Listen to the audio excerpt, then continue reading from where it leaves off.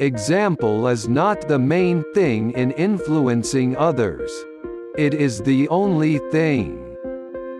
The mistake made by all previous systems of ethics has been the failure to recognize that life as such is the mysterious value with which they have to deal. All spiritual life meets us within natural life. Reverence for life, therefore, is applied to natural life and spiritual life alike.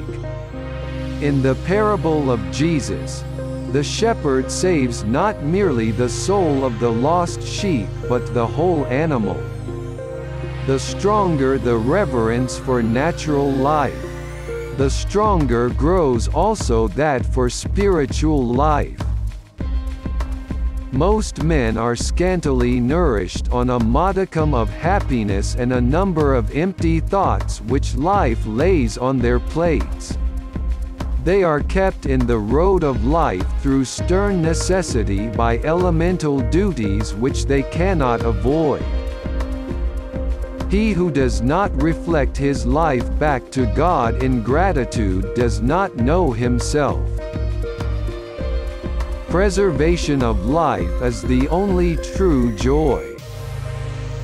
Profound love demands a deep conception, and out of this develops reverence for the mystery of life. It brings us close to all beings, to the poorest and smallest as well as all others. The Christ of theology is not alive for us today. He is wrapped in the grave cloths of dogma.